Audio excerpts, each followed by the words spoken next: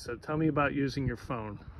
Okay, some artists will use thumbnail sketches to determine their lights and darks and the design that will eventually end up on the panel. I've used that. I also use my cell phone, and I take a series of photos and I look for a design that's pleasing to me, and at that point I can envision what it might look like on the panel.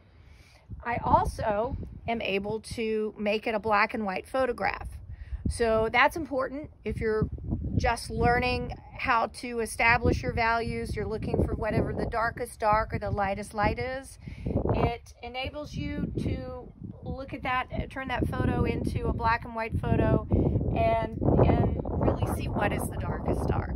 So it's a great tool. There's no harm in using it, especially when you're starting out, and I recommend it.